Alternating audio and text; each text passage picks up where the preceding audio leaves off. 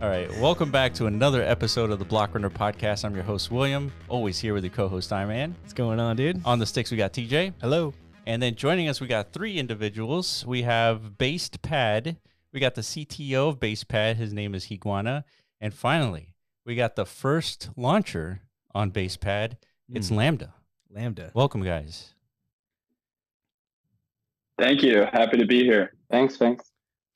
Yeah, we've been hearing a lot about, good to have you guys, because, I mean, we just recorded, like, our last ordinal takeover, I guess, edition of 2023. Yep. Before we were doing this, and we were kind of, part of the discussion was this wave of, like, launching mechanisms that are probably going to manifest at some point over the next, like, 6-month stretch for the Bitcoin ecosystem, right? Because up until now, we've seen mostly like these fungible token protocols emerge and like these free fair mint distribution systems to, like, you know, initiate some semblance of an ecosystem. But we're familiar with how things have gone down in the past. There's been a lot of launch pads, like on Ethereum specifically, right, with Poker Starter. Yeah. And then that kind of got like a whole thing going. Fun times, dude. Yeah, very interesting times. It's all logged on our channel a couple years ago. Yeah. So we always knew at some point this is going to make its way to Bitcoin, right? But we didn't know exactly what were the mechanisms that were going to enable this to happen, because, you know, it's kind of difficult. And that's what I'm curious about, is like, how do you guys technically achieve this? Like, what are the tokens made out of? Are they BRC20s, or are they a new token standard? And, you know, how's the drop mechanism work? Yeah, so I guess to get everything started, if you got a Basebad, if you guys can, like, introduce, like, yourselves, how do you guys get started in this ordinal space? And to our understanding, you're very much focused on the tap ecosystem, which we are also a part of. So you can just give us like a rundown of like your origin story, and, you know, how you guys kind of got your positioning as like the first launch pad in the Bitcoin ecosystem. Yeah. So, well, I've been in DeFi since like around 2020, and mostly on Ethereum, and worked with Ryoshi, who's like the co-founder of Shiba, and did some NFT consulting with him. And through that, like, just was mainly investor though on Ethereum. Other than, you know, my time with him, like, didn't really work too much on it and always sat on the sidelines, but wanted to get involved when I moved over to Bitcoin. And the move to Bitcoin was this kind of macro economic thing I identified in early spring of this year. It actually wasn't ordinals related. It was more the fact that there was, even back then, you know, rumors of an ETF coming and stuff like that. And just the narrative kind of switched to Bitcoin. So that got me into Bitcoin. And then later down the road, discovered Track and Benny. And I, you know, realized, like, hey, one of the reasons why the market had this big pump and then fell was just there weren't features that could expand us out of deployment transfer. And Benny and the TAP protocol was kind of that answer that I think a lot of us were looking for. A lot of builders were looking for. And at that time, there wasn't this protocol war we're seeing today. But, you know, in the summer of this year, or summer of 2023, you know, we saw Benny come with TAP protocol and create this platform for builders to create something. To me, we're here so early, we have the benefit of being able to, we're still being innovative, but we're able to kind of copy ideas and move them over to Bitcoin. Oh, yeah. So essentially, it's like, we know a launch pad is an essential piece to kind of get these new tokens, the funding they need, the runway they need to, you know, to launch and grow this ecosystem. So we weren't, you know, reinventing the wheel. We saw what works on other chains, and Higuana can get more into kind of the technical details, but we saw what worked on other chains, and we, you know, kind of said to ourselves, like, why try to do something different? Like, we know it works, it's a needed thing. And we wanted to build it natively. And that's something that TAP was able, the features that TAP offered allowed us to do that. Now, originally though, this idea, the base token, which is trading on Ordinal's wallet right now, that token was actually originally just this concept that I created, and the Launchpad had nothing to do with it. It was just 1,000 tokens. I was like, everyone, deploys millions and millions of tokens. Like, I'm just going to try something different and see what happens if I just made a super low supply. And I built this kind of like small community around me of like base holders, and then grew a team around me to build something out of that community, which eventually became the Launchpad. And I can get more into Based and Boost later, but Boost is like our sister token. That's really what's going to power the Launchpad, and then Base powers a community. It'll eventually become like an art project, but what it also act as an accelerator and feeder program into the Launchpad. And then we take those, essentially the companies that are born out of our community, and we can place them into Launchpad and give them the runway they need. So we're building synergies there, but that's kind of where we're at now. Is we're now ready to launch. The past few months have been kind of a grind of just getting everything together, finding a project that was really going to add value to our holders. And we think we found a really amazing protocol that I'm really excited to share with you today. And, Lambda is just like an amazing new concept, or not really new concept, but it's bringing through a very innovative way smart contracts onto Bitcoin, which is really awesome to see. So you said a Based and Boost. Are they tap tokens? Yes. So both of those tokens are on the tap protocol, but we are able to work with tokens, across the board, like any protocol within Bitcoin, theoretically we can handle. So that, our original name was based on tap. And the only reason why we changed the name was just because it kind of pigeonholed us into, people were thinking that we could only launch tap tokens. Given the nature of how early we are, there's not enough people building for us to survive just by launching tap projects. I think eventually, in the future, tap will grow. I mean, they've gotten amazing support and a lot behind them. So there will definitely be a lot of projects down the road, but we're able to work with protocols across the board, and including new ones like Lambda. So we're very excited to offer an architecture that allows us to work across the board like that. Did you know that we're more than just a YouTube channel? We also built mScribe, the first inscription platform built from the ground up for the metaverse on Bitcoin. Connect your bitmap ordinals and use our tools to bring your community into the virtual realm. Support us by joining the movement at mscribe.io. Like, comment, and subscribe for the latest alpha. Back to the video. Yeah, I'm kind of curious. On Tap Protocol, there's an airdrop feature that is very inexpensive. And so I was assuming that you guys basically did an airdrop whenever you you launch a token. But how would you do that with, like, for example, BRC20, if you could do that with a BRC20?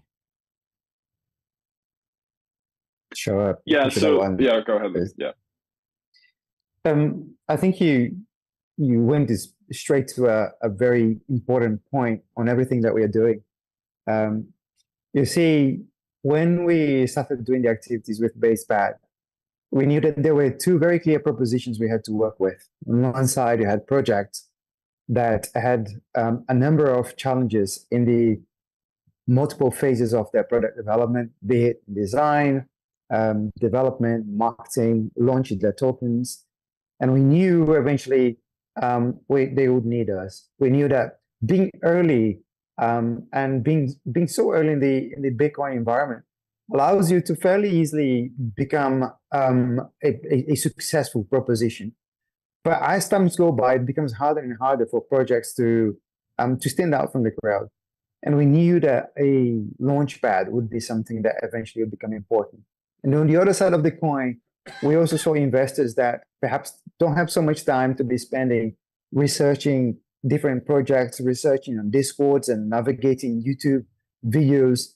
And doing that legwork and being able to digest all the information and giving to them something that would basically give a certificate of quality and say, yes, this is a good project. Go ahead, you can invest on it.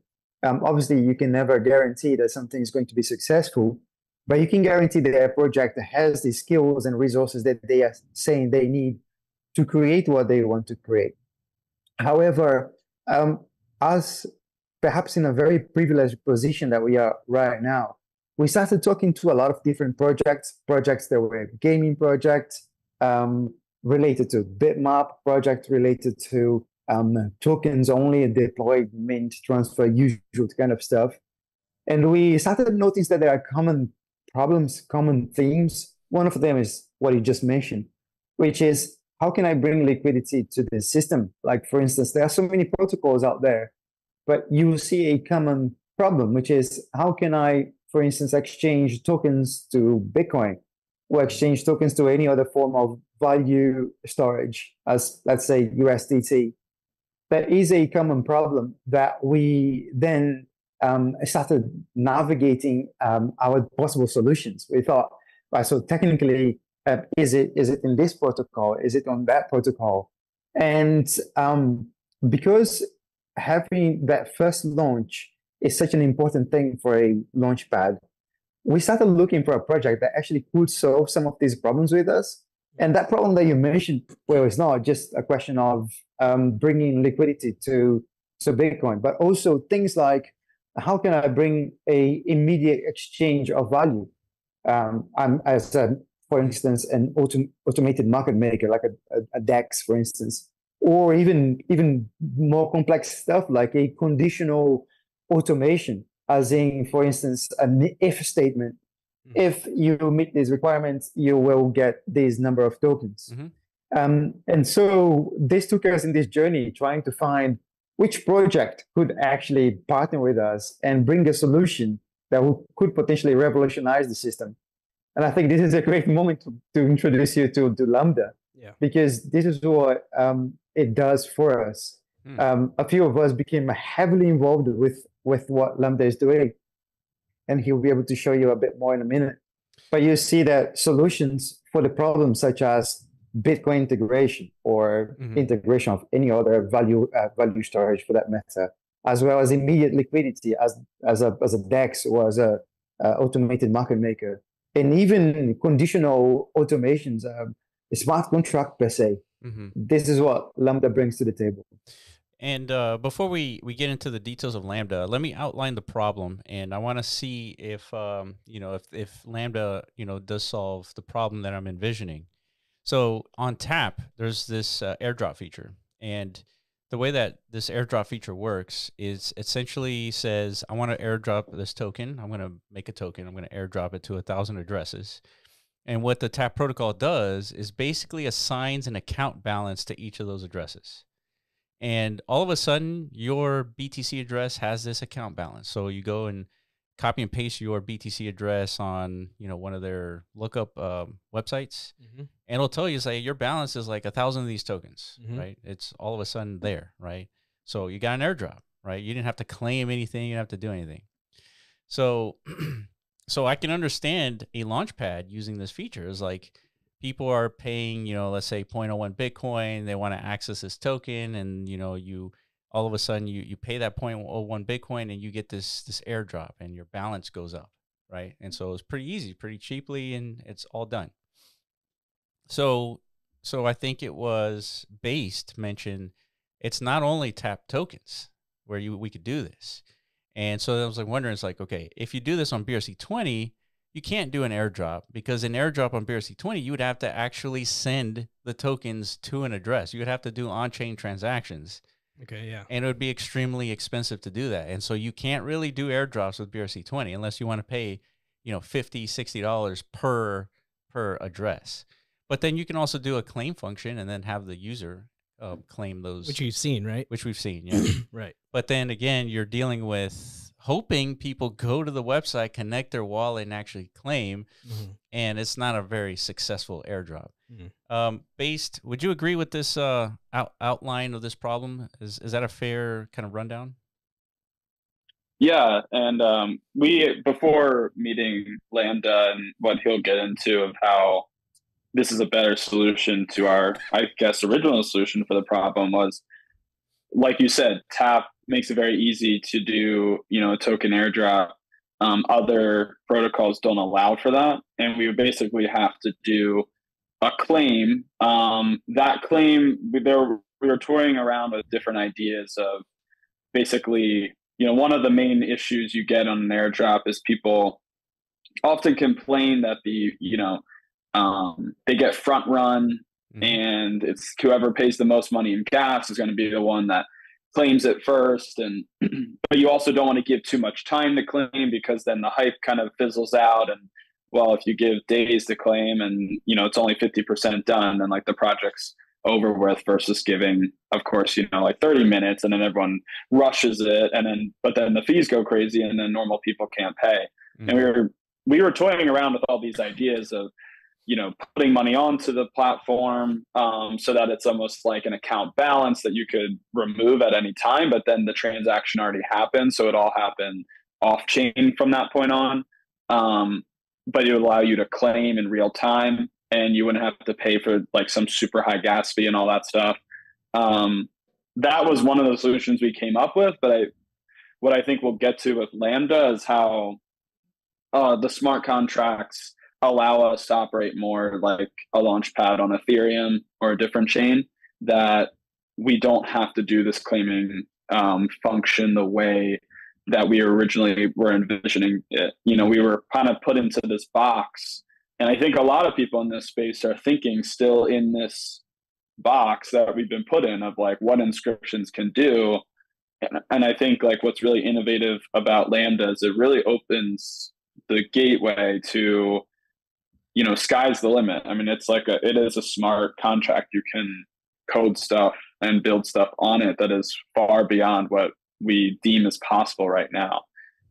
Interesting. Okay. So as Higuana said, with like using an AMM, an automated market maker, we do have plans to kind of expand also beyond the launch pad, and maybe move into more of like a DEX or something like that, because we recognize that this technology will allow us to do that and offer something that I think hasn't been able to be offered on Bitcoin yet. So maybe this would be a good time to bring Lambda in.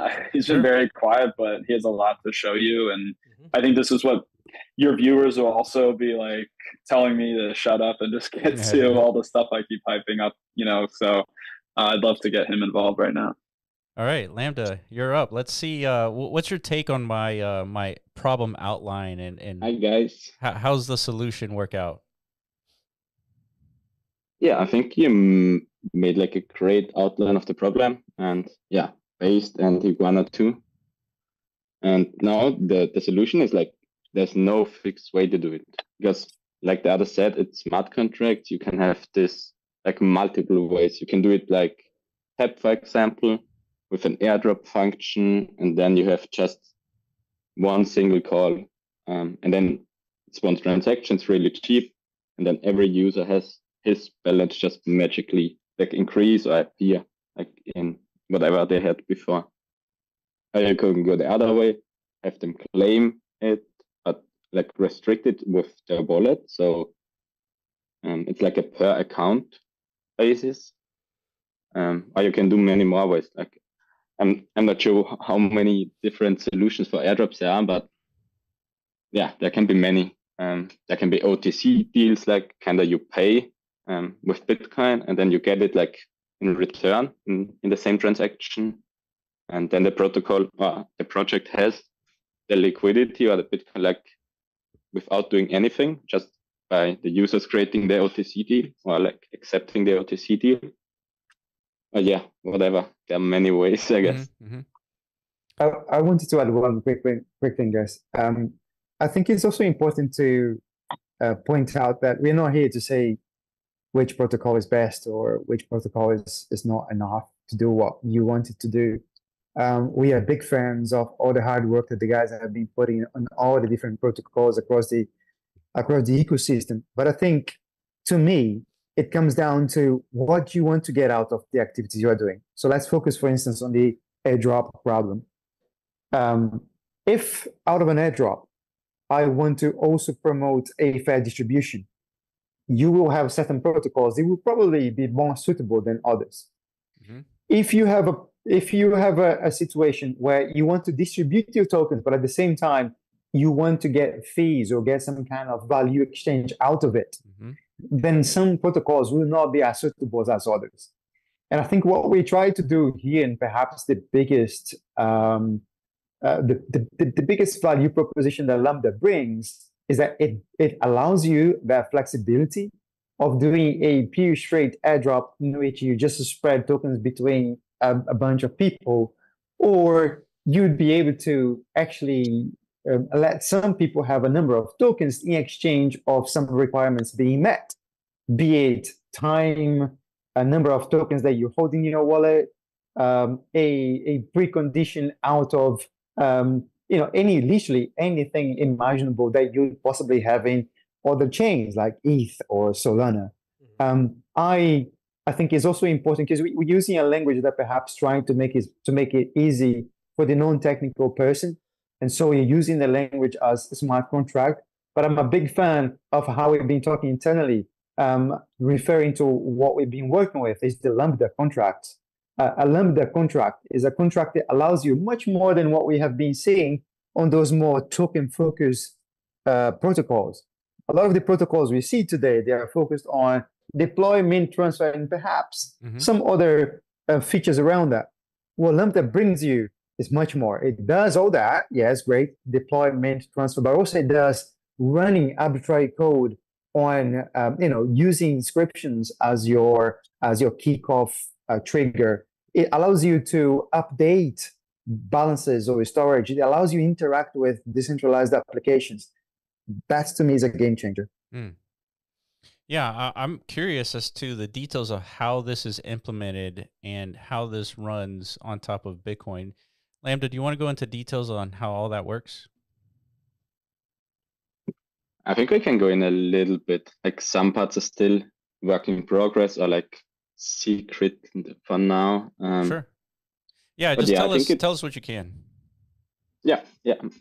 I think it's like for the user, it will be similar to interacting with like TAP tokens or ERC20, because it's all powered by inscriptions. So the user doesn't see a difference between like this protocol to the others, which is a huge plus. And then other than that, the smart contracts or Lambda contracts behave like they do in Ethereum or like any other like EVM chain or smart contract chain. So there's no limitations of what you can do. Like all in the, of course, it needs to be like a valid contract. There are like some boundaries you can't cross. Otherwise, you have like some problems. Like Ethereum, for example, doesn't have inbuilt random functions because you get like different random values for every different node. So like there are also some limitations. Similar to this protocol, there are also limitations to what you are allowed to do in the contracts.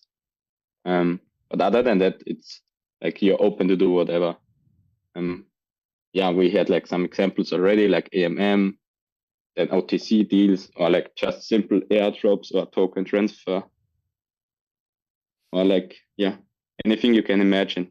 Like bridges from other chains, you could have stable coins on there, or like BRC20 tokens, or So my curiosity is where this smart contract layer interacts with the Bitcoin blockchain. Are you rolling up some of these transactions into like a hash value that gets injected into like an ordinal, or like what's the interaction between the smart contract layer and Bitcoin? Yeah, there's no like roll up or stuff. This is all natively on Bitcoin. Like the transactions or the inscriptions are taken as they are, and then they are basically executed. So are which you is like a more powerful index in a sense. Are you taking instructions as like inscriptions? So basically, I submit an instruction, basically an inscription. I inscribe an instruction essentially. No. No? This would be like way too expensive to have like assembly or so in the inscription. No, I it's see. not. It's not like this. Okay. So then do I deploy a smart contract and I write the logic within that smart contract? And how does that deployment occur within Bitcoin? The deployment of new smart contracts, you mean? Yeah, correct. Yeah, for now, this is not totally permissionless because, like I said, there are some limitations of the protocol, which are just social limitations and not technical. So for now, they are not permissionless per se, and the deployment is not as simple as it is on Ethereum. Maybe it's more simple depending on the person or what tools they are used to. Mm-hmm.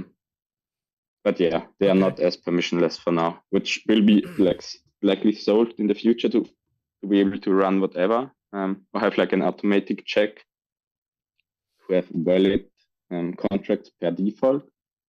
But yeah. So how does Lambda solve the airdrop problem? Yeah, so in my mind, we didn't have any tests yet to do like proper airdrops, but in my mind, it's a really simple smart contract. You just drop like the token standard, because tokens are now not on the protocol level, they're on the smart contract level, which is like further down the chain, I guess. Mm-hmm. And then of course you can have like another function on top of this token standard, which would allow like updating many balances at once.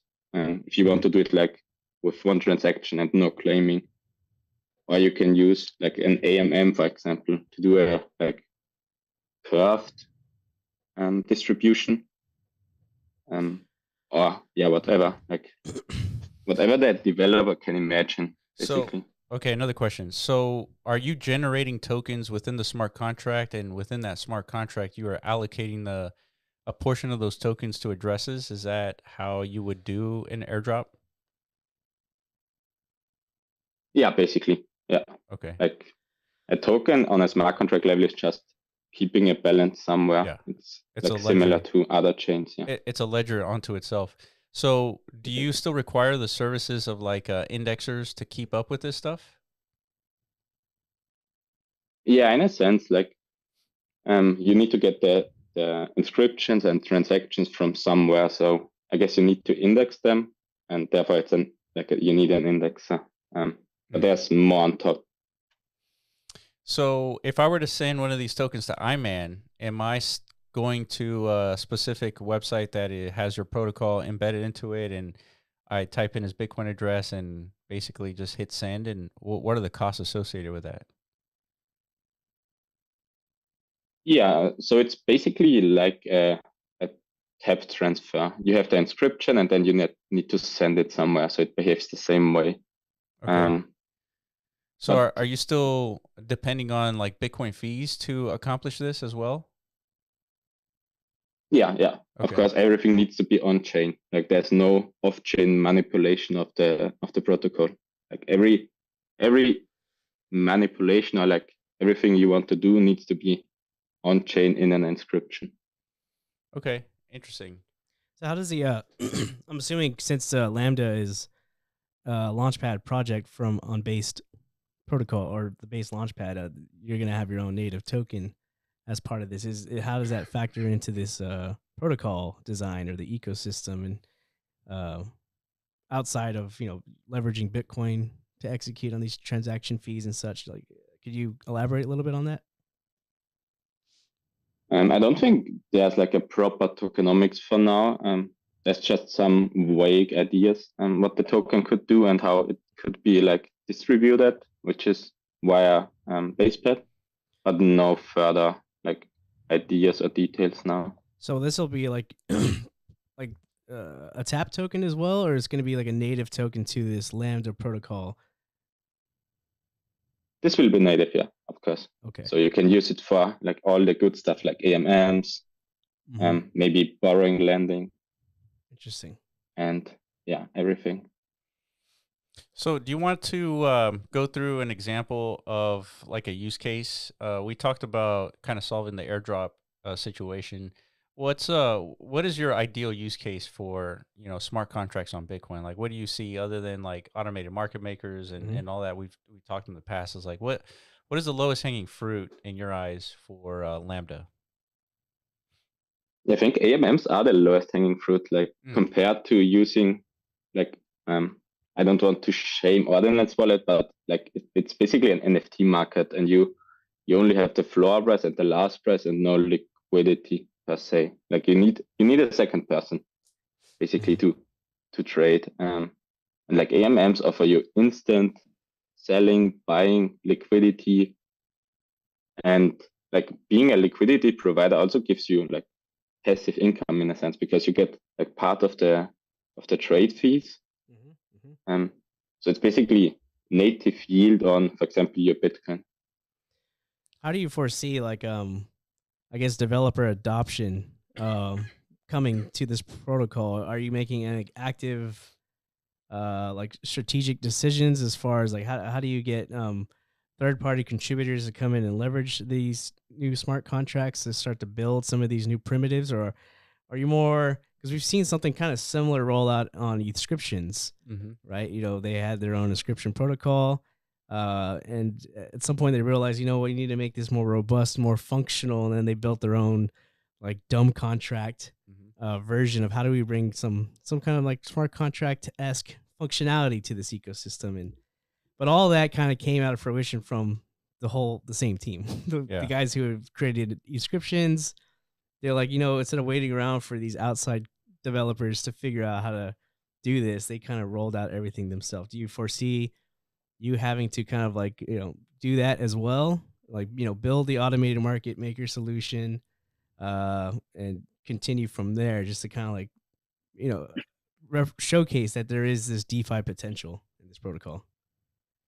So that's one of the areas that I think we're really going to come in is Basepad has seen, you know, the potential of what these smart contracts can not only do for the launchpad, but also allowing us to expand into, you know, a real DEX. I think like this space, like what Lambda is getting at, is there's like this void right now. There's this need for a real legitimate DEX that's going to provide immediate liquidity. Most DEXs have like a launch pad attached to it. We kind of did it the opposite direction, where we have the launch pad and we're going to build out a DEX. But we hope to showcase to other people what's possible with these smart contracts by offering a DEX, by offering farming, liquidity pools, bridging, all that stuff to really showcase what's possible on Lambda. We've also, I don't know, Lambda, if you want to talk about kind of a possible hackathon in the future and stuff like that to get people involved in terms of making new smart contracts, expanding what's possible. You know, we can't do, you know, Lambda can't do everything himself, and we can't, you know, do it all just on Basepad. We're hoping other people in the community can kind of put their heads together and expand and create more smart contracts on Lambda to really expand the capabilities of what this protocol is able to do. Yeah, a couple of the things that we have been working with Lambda is not only the hackathon, where he's going to be able to showcase what he's been working around a dev toolkit. I'm a dev myself, and I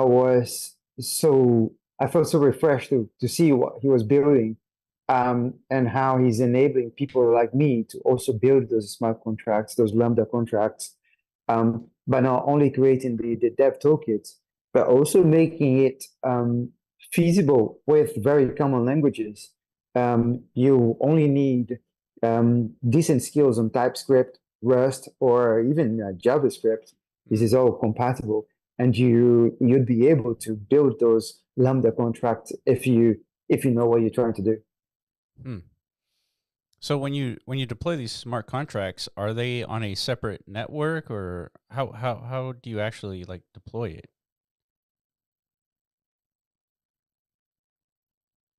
Yeah, the deployment is like in a sense that execution doesn't happen on chain, because like the inscription has all the information, and then if we go back to tokens, like the balances doesn't have to stay on chain, like similar to the other protocols. Basically, nothing is on chain. Just like the sequence of inscriptions results always in the same like token balances, for example. And it's the same with Lambda protocol. So like the sequence of inscriptions always results in the same like end state, or like end result. Okay. So when do you foresee this hackathon occurring? I don't think there are any concrete plans now. Of course, it needs to happen like soonish after the launch, maybe even after the token launch. So there could be a prize pool or so. But I don't think there are further plans or like more concrete plans for now. But yeah, like Iguana said, it's really simple. There's the dev toolkit, which makes it like fairly simple to do like anything you want. It's in TypeScript, which is I think more familiar with developers than Solidity, for example, for EVM, and it feels more natural. Also the like the APIs you have access to in a smart contract make it feel more like basically like not like a smart contract, but just a normal web service, for example. It's not too different compared to like a normal development in TypeScript. So for this token, for Lambda token, is this more like a gas token, or is it a utility token? Like what's the utilization of the token itself? It's not sure yet. Utility, of course, maybe also as gas token, or like as protocol token, because the protocol is native on Bitcoin. There's no like second execution layer or layer 2 or something where you need to pay like fees again, in a sense, because you only pay the fees in Bitcoin, and then there's the protocol itself, which is not a different layer or a different chain, but it's native on Bitcoin, which might have protocol fees, which might be in the Lambda token or in the Bitcoin token. It's like work in progress and not fixed yet, or not decided yet. Did you know that we're more than just a YouTube channel? We also built MetaZone, the first app store for the metaverse. Buy, sell, and explore a new class of digital assets like our flagship game, Rovi.ai. Support us by collecting your digital assets through MetaZone at metazone.io. Like, comment, and subscribe to stay updated. Back to the video. Yeah, it would be interesting to see, I guess getting this protocol up and running and deploying some of these DeFi primitives, and executing on some of these visions you guys have, because we have a reference point, I guess, right now as far as like who else is attempting this. And we've been tinkering around in that ecosystem of Alex Labs, right? Like this idea of building or bringing some kind of smart contract ability to Bitcoin. Like you said, this is definitely, it's not new. It's something that's been envisioned for many, many years now. That team specifically has been working towards that. But if you actually utilize their tools, there are many difficulties, right? Because as the current state of stacks, yeah, it's a layer 2, but it is not like, it's basically like a mirror of Bitcoin, right? So it is equally as slow, equally as like inefficient, and therefore the products of DeFi are not very user-friendly in its current state, right? That's just the truth, right? So a lot of people who are experiencing that very urgently awaiting this thing called the Nakamoto release, right? Which is supposed to really ramp up this like block production rate. 5 seconds. Correct. So do you foresee, like, because you're kind of creating this new competitive smart contract environment to something like that exists, and there's already like established issues, like you got to have smart contracts, but to achieve some sort of like usable DeFi ecosystem, scalability at some point is going to become like the front centered issue. Like, do you foresee maybe some sort of transition once you get past like a proof of concept stage to where, this is all going to kind of manifest into a layer 2 ecosystem at some point to Bitcoin? No, I don't think it. And like Lambda protocol itself will transition to another, or like be a layer 2 or rollup, for example. It will stay native on Bitcoin. But there are like some features already to keep like the transaction and the cost for the users low, which we can't share for now, but they're really cool and make it in some ways more powerful than, for example, Ethereum transactions. So this will be cool to see in the future and have users experience with this. Okay, do you want to show an example of Lambda in action? Is that something possible that you can show us today? Yeah, I prepared some demos. For example, I think the one I will show today is the basically making a swap from Bitcoin to a protocol token and the other way around. The inscriptions themselves are on testnet, so it's legit. There's no like I don't know what the word, but it's legit. It's working on testnet already, and yeah, when we launch it will be on mainnet. But let me share my screen. Yeah, this is interesting. I mean, smart contracts, it's heavily needed. We need to use it. Smart contracts? Yeah. Yeah, I'm pretty sure anybody who's got any like intention to develop something beyond just like a shitcoin is kind of like waiting on the horizons for something like this, right? Yeah, it's essential. It's an essential component to development, right? Especially if you're in the gaming space, which we are. All right, so yeah, I think even for shitcoins, it's like cool to trade them instantly on an AMM. So that's a good point. It's like benefits all around. Some functional shitcoins, dude. But yeah, let me walk you through it.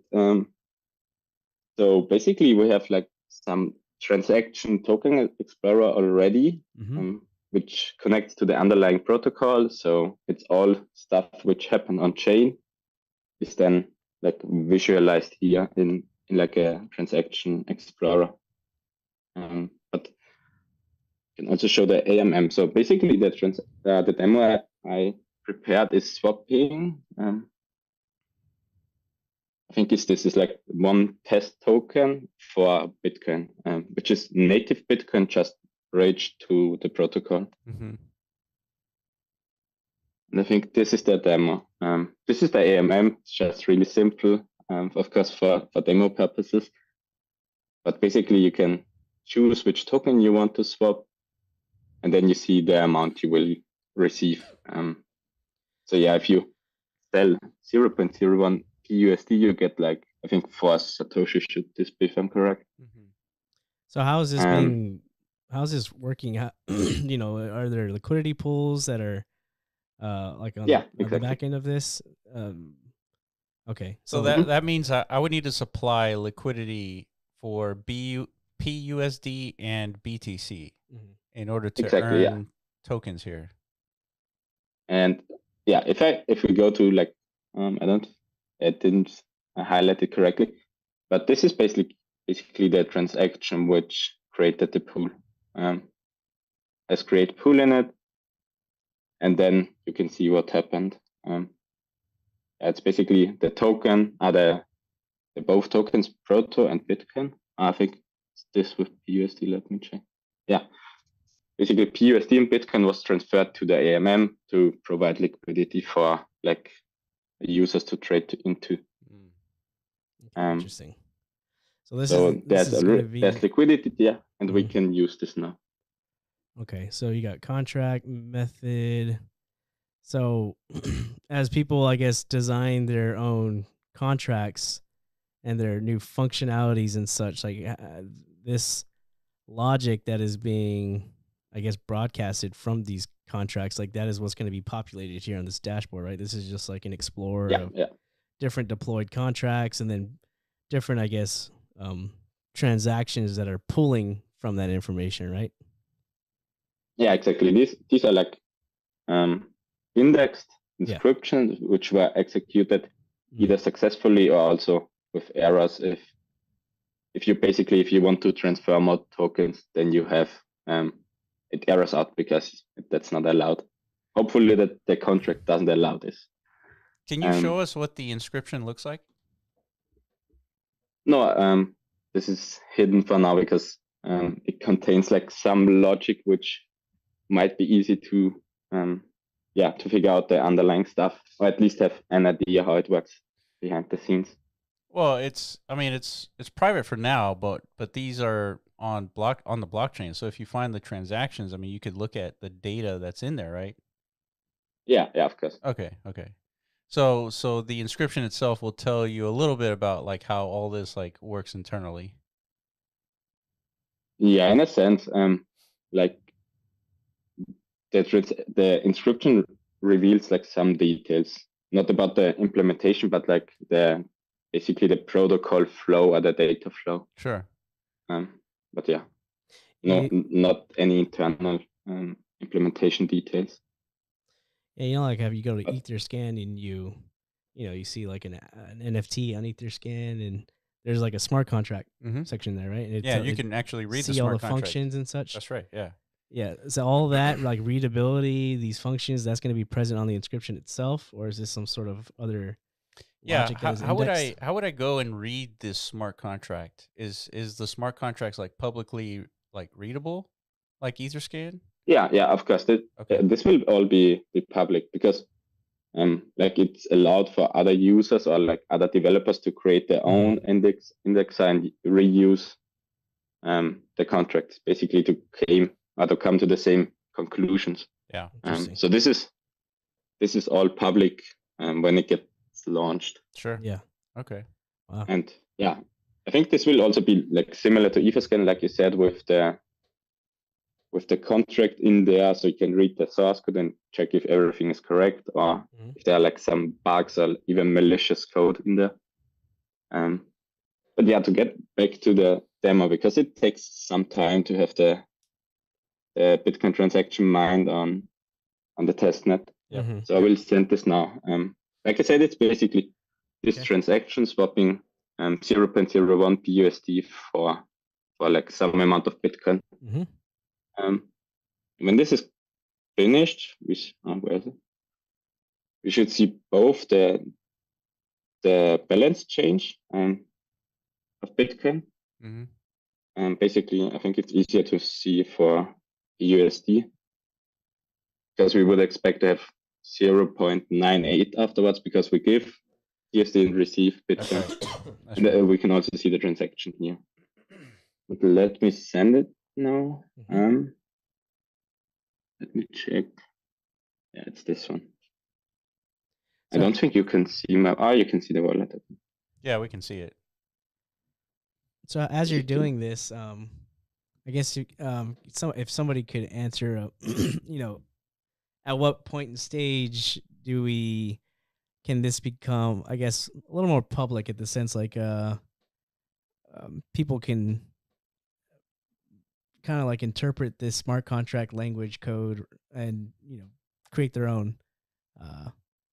Yeah, I guess when's the launch date, right? Yeah, like on this test net, is it going to be like a test net phase first, just to kind of like iron it out, see if there's any bugs, and then eventually this is going to be kind of like fully officially made public, or is it already like internally been tested enough to the point where you're predicting like an official launch much sooner than later? Basically, I can say two things about this. Like the first thing about any potential bugs or like mistakes in the protocol itself, they can all be solved because even if you have like faulty code or buggy code in the indexer, for example, you can just fix it and basically re-index the chain from the launch date because you have the sequence of inscriptions anyway. So if you have any bugs in there and then you fix it, you have maybe some downtime until you have like indexed the transaction and created all the balances again and all the stuff. So this is not a big problem. If smart contracts are faulty or buggy, this is a different problem because they are immutable. So this is not so easy to fix other than not using the smart contract anymore. Yeah, but for launch date, I don't think there's like any concrete plans, but probably in January, if everything goes well. Might be just a public beta launch with some limitations, like the amount of like money that can be on the protocol, and to keep users safe and to keep like the emotions low if something goes wrong. Mm-hmm. Yeah, of course. But yeah, it will be like a full public launch with all like open source afterwards, so users can basically run their own index and don't have to like trust me or like any other person running a indexer for them. So I think this is like a really cool thing and should be like this way if you develop like some stuff for Bitcoin or like any other blockchain, basically. Yeah. So what we're looking at here is the ability to create logic in a way where it's you have like on-chain conditions that trigger the smart contract logic to execute potentially, but we're still having to pay the Bitcoin fees in order to enable this. Would that be a good summarization? Yeah, exactly. Because you have to pay Bitcoin fees for the Bitcoin transaction. Okay. I don't think there's any way around this. Right. Okay. So, what's your take on layer twos? Is that like a bad idea from your perspective, or what do you think? It's funny because I'm honestly more of Ethereum and like Ethereum layer 2 guy, so I see the benefits of it. Even though like Ethereum block times are really short compared to Bitcoin, I still see the benefits of it. But on the other side, there's like some what's the word, like some benefit also to be on mainnet or to be on like Bitcoin itself. Yeah, the trade-offs is if you go to layer 2, it's probably more centralized. It's probably also cheaper as a result and faster as a result. But but that's the trade-off. But that enables certain markets, right? Markets for like gaming, right? They're not going to pay $50 for a $2 asset. Correct. Right. But they'll pay 3 cents for a $2 asset on a layer 2. Yeah. And if it's like done correctly, you still have like most of the security of Bitcoin itself, depending on the implementation and the centralization of the layer 2, basically. So I think when it is more mature, there will be like more layer 2s on Bitcoin, for example, too, or Ethereum or any other chain. But yeah, going back to the demo, I don't know if you saw, but the block has been mined with our transaction. Yeah, we saw it. Which in turn should have executed the transaction. And yeah, that's it. Like the time, and then when we look, we can see what happened. So basically, we moved the USD. There are no decimals, so this might be confusing. Yeah. Because we only work with integers to keep rounding errors like close to 0.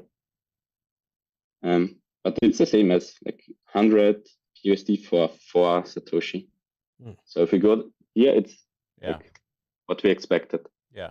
If we update this now, because the liquidity inside the pool changed, now we need to update this token too. We should expect to get less. It's not a lot because we didn't take a lot of Bitcoin, but we can say it when we want to buy more Bitcoin. I see. Yeah, this is interesting. So all this was like executed via the smart contract. So,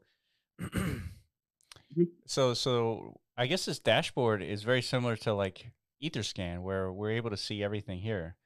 So what's left to build? Like, how do we start testing this? Like, how do I get involved in like trying out and building these smart contracts? Because we're over here with limited capabilities with what we see on Bitcoin, and we'd like to see how we can leverage smart contracts for what we're doing. Yeah, I think we are as excited as the users as you guys. So we can't wait to launch it, but it's not completely done yet. It needs like some more smart contracts, which are expected at launch. because you want to have the bare necessities. For example, a proper AMM, then maybe some farming contracts and like some demo tokens, for example, or the DMT, like the deploy, mint, transfer, but on a smart contract level and not on the protocol level. Have you seen anybody? And then it's.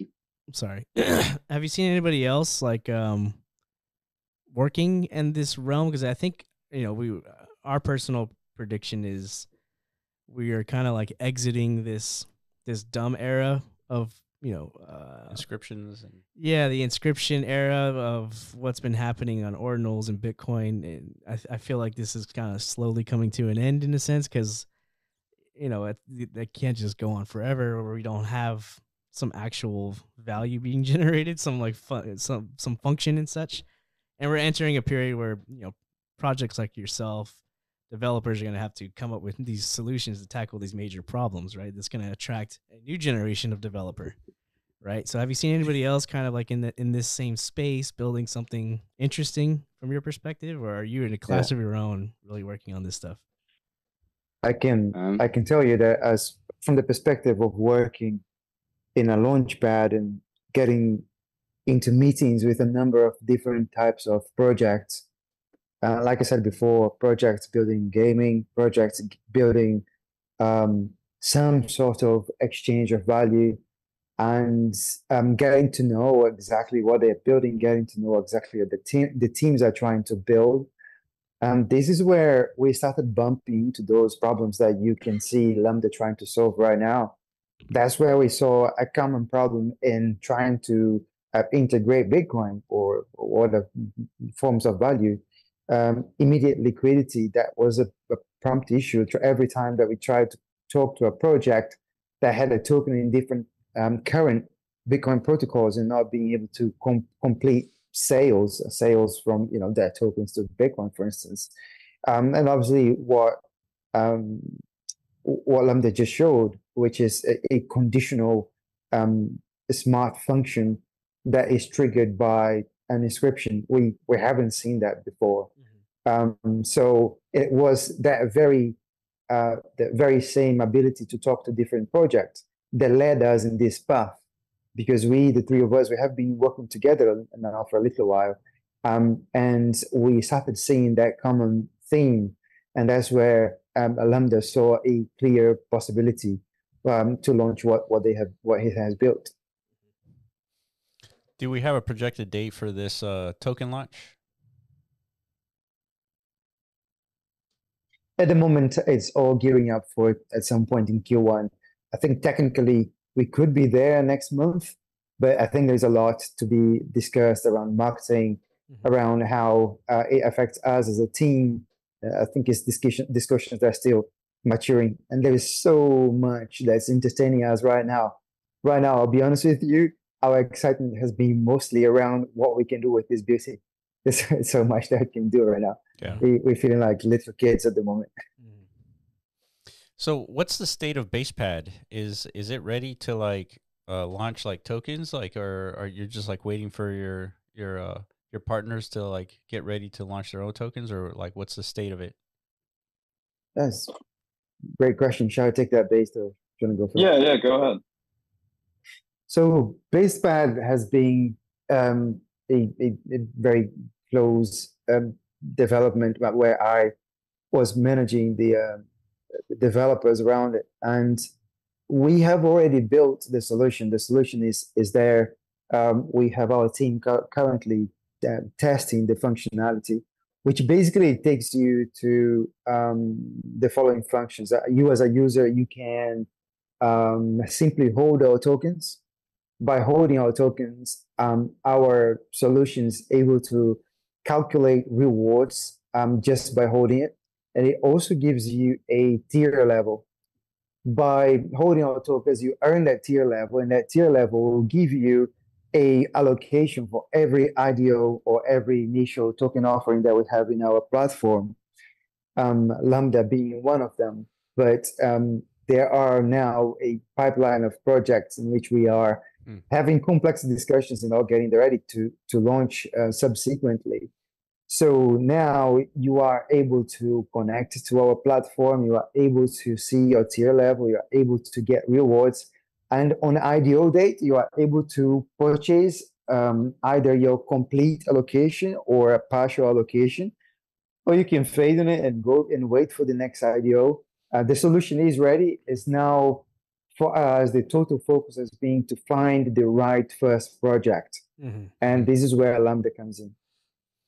So, at the risk of throwing water in the party, what's your take on the regulation on the side of like, potentially allowing Americans to purchase these tokens? Do you have like KYC set up and all that? Yeah, so yeah, we're right now, for now, what we're doing, especially with like the first launch, is trying to stay away from essentially making money on like the token sales side, at least for the first few launches. One, because we are new, and we believe this like will buy us some time in terms of regulation. We don't want to implement KYC, which is why we'll follow your local regulations, and basically we won't allow people in countries that that aren't very kind to crypto launch pads. We have to do everything in our power to restrict them from using the launch pad. But we don't want to go the KYC route of like making someone, put their ID in and stuff like that. We'll essentially operate like every other decentralized exchange or decentralized finance product, where we can see, where the computer is accessing the website, and then we will follow the guidelines of that country. Yep. IP addresses. Yep. So we, unfortunately, that's kind of what we have to do. We don't really like that. I mean, and part of the reason why I got into finance or decentralized finance was because at least in finance, I have more of like a libertarian mindset. I wish, I think it's such a powerful tool to give people control over their money and custody over their money. So it's upsetting that, that regulation is, especially in the US, really hard on crypto consumers and people who want to use our launchpad. But we have to kind of follow those regulations to make sure that we're operating in a strong legal standpoint. We're working with a legal team in terms of where to incorporate, what country would be most crypto friendly, and how to operate in a way that provides the most anonymity for our users. I never want to make someone give us their ID or anything like that. I'm pretty much vehemently against that. I don't think that follows the ethos of crypto and Web3. So we will do everything in our power to allow people to use our platform with the greatest amount of anonymity. But, that's something that we will also have to kind of work around the guidelines set by individual countries that you're accessing our website from. And we will follow those just to ensure that we are, operating legally. Yeah. Fair enough. Yeah, because the last thing you want is someone knocking on your door and asking questions. Oh, that's right. that's the risk everybody in Web3 has to kind of like deal with. I'm a little curious about like I guess the tokenomics of Lambda in particular, since it is the first known token that's going to be deployed through this launchpad mechanism. Is this like because we just saw one today on Alex Labs, their multi-chain launchpad. They did, I think Ord's Games did an IDO today, and the allocation for that IDO was very small. Yeah. Right. It was like 100,000, probably less than 1% of their overall token supply. Right. So is it going to be similar to that, like on your platform, or is there like the entire supply is up for allocation? Like, how's this going to work? Yeah. So, like really any launchpad, it's as a team and as a launchpad, you negotiate individually with each token that you're going to launch, you kind of figure out a set floor price, as well as a percentage of the total supply that makes the most sense for the protocol, or for the, sorry, I said protocol, but for the project that's launching with us. We are still working with Lambda on figuring that out. They're still a little early in terms of tokenomics, and that's one of the things that we do.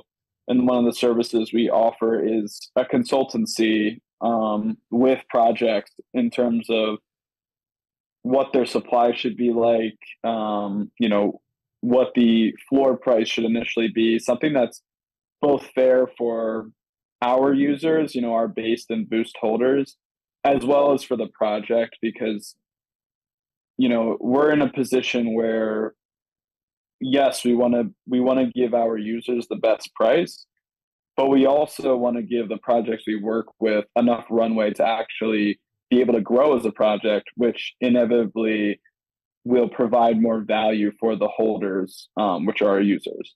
So there's kind of this, you know, symbiotic relationship between the holders of the tokens and the project, and finding a price that works for both, you know, so that our users feel like they're getting a kind of early bird deal on the token while also providing a fair market value for the project going forward. Mm-hmm. So we will obviously, we encourage, I think, you know, the projects that launch with us to be more in, you know, the 10% range, or, you know, I would say like at a very low point 5, at a more high point 15 to 20%.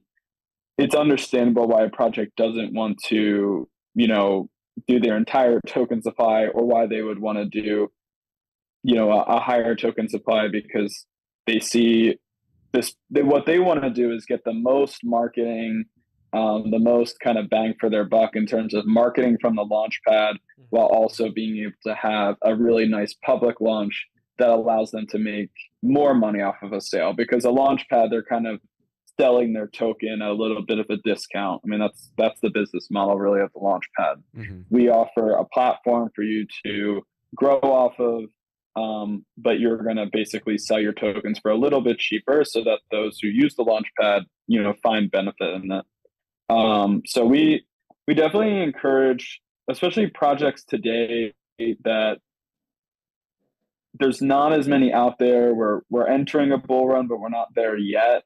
You know, some projects do still get like lost in noise, and we do feel like there's like definite value in terms of using a launch pad. And I mean, clearly as the space grows, there's only more value because there's just more and more noise.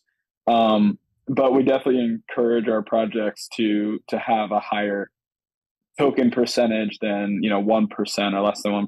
I think that's not enough to really get the one for the people that use the launch pad, as well as it helps the project, like just starting a community, especially with Lambda. Like we want to build a community around the protocol early on, and because we want to also, Lambda wants to slow roll it a little bit, make sure everything's okay. You don't want a big public sale initially that's like everyone's going to be using it, and it's harder to figure out where the bugs are, where the fixes and changes need to be made. So we're excited to offer this as like our first token, and we hope to offer a bigger token supply than 1% to our base and boost holders. Cool. Base, did you have anything to share, screen share for us today? Yeah, I can just go real quickly into the Basebad tiers and talk a little bit about, you know, I spoke earlier about how Basebad initially started was, you know, it was just 1,000 base tokens, and this idea for a community of people mainly on tap who were builders and stuff like that. And how that eventually though grew from this kind of like private alpha community into this idea for a launch pad. But we quickly, you know, realized like the token base is not going to work for a launch pad if there's only 1,000 of them. So we created the sister token Boost, and Boost main function is to act as basically a way for you to qualify for one of the tiers you see on this Basebad tiers chart.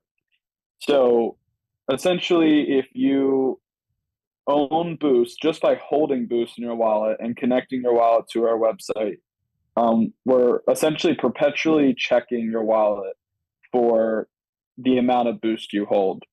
If you hold, let's say 1.8 billion Boost, you will earn 234,019 Boost per day. And this is liquid staking. So you're not giving up custody of your Boost, you're just holding it.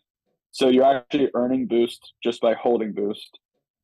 And then you get this whitelist allocation. So let's say the 1x whitelist allocation is 100 tokens. By being a Paladin, you will have the ability to purchase 120 tokens.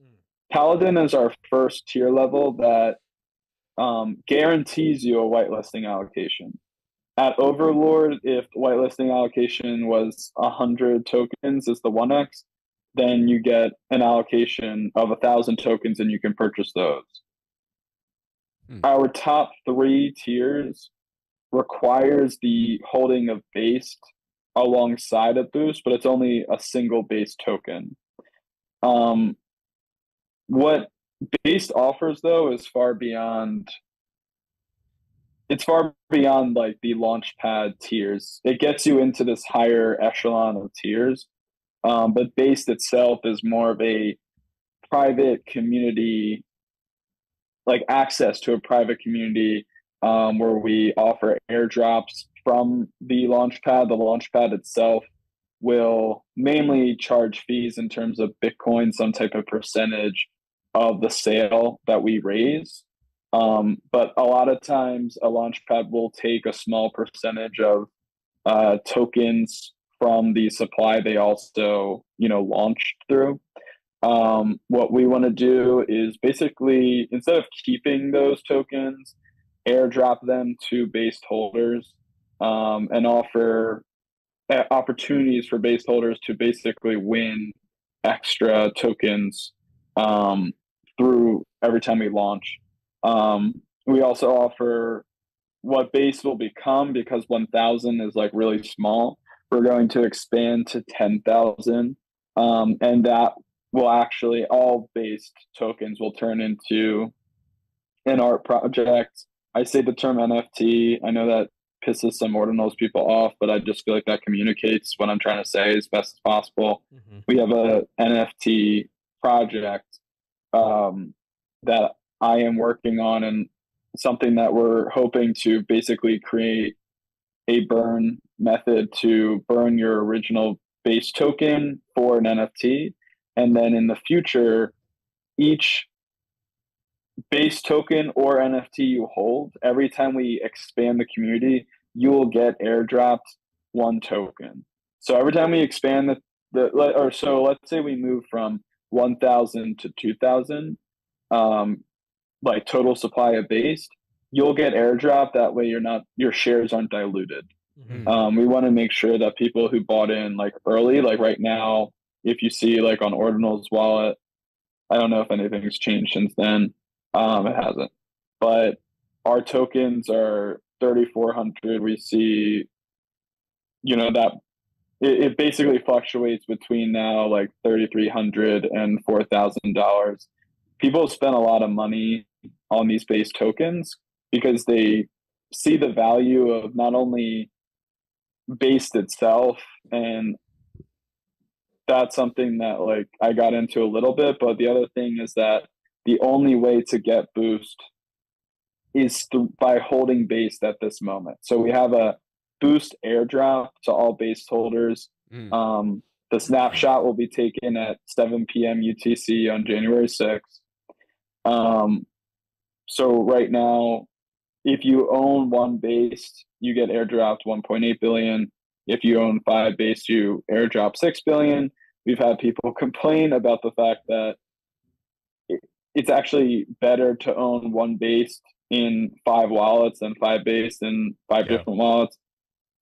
The truth is, what we're trying to promote here is we don't want people to own 5 Based. It's really the honest answer. We don't want people to own 2 Based. We want 1,000 holders of 1 Based, and we want to incentivize that.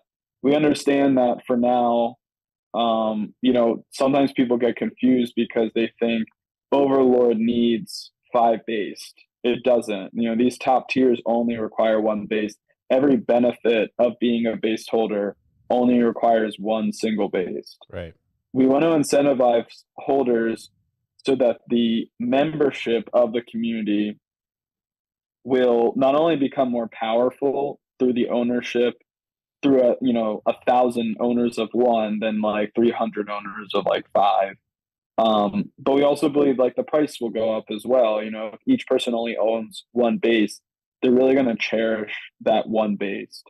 And as we expand slowly over time to 10,000, we can maintain that exclusivity. We want to offer eventually in-person events. The NFT project we're working on, one of the great things about Lambda is it allows us to offer NFTs that operate more like the ones on Ethereum do, where we can actually offer like HD level projects. We can have cool mechanisms behind it in terms of personalizing your NFT, making it look more like you, or identifying the way that you want to. Like, these are all things that we want to, Based inevitably will go down in price after the airdrop because some people are just buying it to get access to Boost. Mm-hmm. But what I've been reiterating to the community is that we have so many more plans for Based as this exclusive token, this exclusive community. One of those is this very exciting NFT project we're working on that I think will offer a truly native Bitcoin NFT that doesn't just look like some like 8-bit pixel. It's a very high quality NFT of 10,000.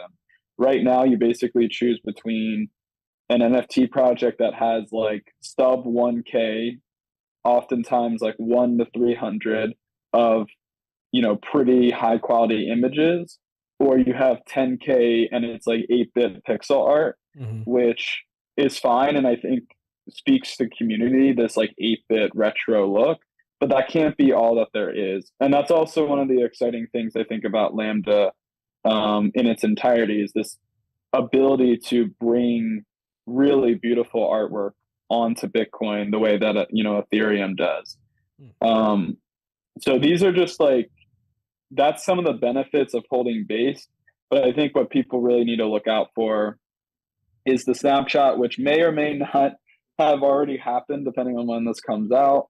But this is all to say, if it did already happen by the time this comes out, Based still has a lot more benefits. One of those, namely, is that if you're excited about Lambda, if you're excited about getting in on that token and you want a 10x, multiple on your whitelist allocation, that's the only way to do it right now. Like, we're exclusively launching the Lambda token, and access to it will require the ownership of Based and Boost. So we're also excited about that, and many more projects to come that we want to provide for our Based and Boost holders.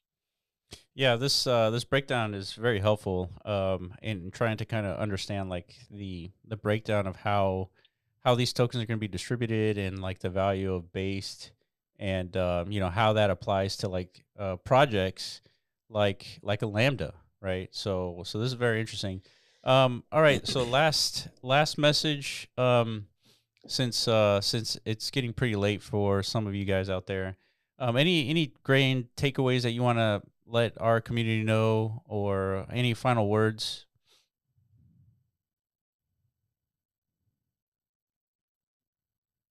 Well, Yeah, if go for it. no, go ahead, Iguana. No, because I spoke enough. I just hated the silence. I guess I just wanted to say that it's been a pleasure talking to you guys. I think everything that we are today came out of ideas that originally wanted to target some of the key problems that our community faces, which is, I'm the owner of a project, and out there's a lot of examples of fair mint projects where they have great tech, they have great ideas, but they end up a little bit short on the ability to bring resources, to bring high level, skillful developers from other blockchains, perhaps, or from the Web2 world. Yeah. And this is something that we are very conscious.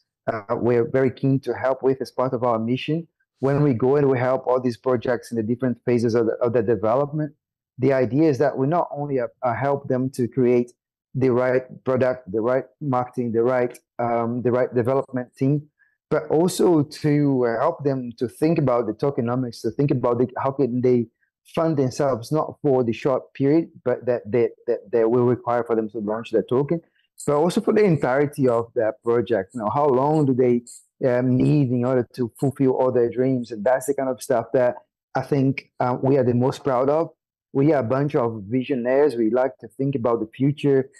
This is how Lambda was vastly conceptualized. And I think when Based comes and talks about all the different new things that we're thinking of, I think people just in the tip of the iceberg. There's a lot more coming from Basebad, and thanks for the platform. Yeah, I think you're addressing something very interesting, and something we've talked about a lot is, development sustainability across all of Web3. And right now, a lot of what has kind of like gained traction and kind of exploded natively from ordinals is definitely like this ethos of free mint distribution and such. And there's a reason why there's not much of there's not much of an expectation as far as like, how far can some of these tokens go as far as delivering something of substance, right? Because there's no way to sustain developers unless they're like holding a lot of the token themselves that was freely distributed. That is basically your incentive as a developer to contribute to the value of that ecosystem. So it is going to be interesting to see more experimentation around this. Like, how do we get more developers to sustain their activity on Bitcoin? And definitely excited to see you guys kind of like, dabble into this space. And, you're going to have I think my prediction, you're going to have a little bit of contention in the beginning, because there is a pretty strong ethos of like, everything has to be free and fairly distributed, right? But there is a large misunderstanding as far as like how difficult development actually is. Yeah. How expensive it is, right? So I think people will find out over time. You're absolutely right. What people sometimes forget to appreciate, perhaps, is that right now we are in a phase in the Bitcoin world where everything is new. We're all early. And when you're early on something, it is fairly easy to succeed. But as time goes by and challenges such as, like you say, like Bay said earlier, the noise that's generated by the amount of projects that start popping up, but also think about scalability issues. How do you bring the skills and resources necessary to face scalability issues, to face accessibility issues? And these are things that people often forget, that when you do something that's purely fair mint, that I retain a number of tokens and I am forced to find the right time in the market to sell my own tokens, to fund my own team, it becomes really difficult. Liquidity is a serious issue. And here we are, perhaps in the biggest liquidity pool in the world, which is Bitcoin, in the crypto world, which is Bitcoin. And we are failing to tap into that liquidity to build something that's truly memorable, truly magical. Such a good point. Yeah, such a good point. Yeah, I love what you guys are doing with Based and Lambda. This is very interesting. I can't wait to get my hands on to how smart contracts of what you're building kind of work. And I'm looking forward to kind of implementing that, because we sort of need this. And tapping into like the liquidity is quite the unexpected problem, right? Because there's so much here, but yet there's not enough. It's weird. But thank you guys for joining the podcast. I really appreciate your time. I know it's getting super late. If there are any questions in the audience, let us know in the comment section below. Let's stay in touch with Basepad and Lambda as well. Looking forward to this launch, and I really appreciate you guys. Hey, thank you so much for having us on. Thank you. All I right. really appreciate it. Thank you. All right. Bye-bye, guys. Thank you. Thanks. Ciao.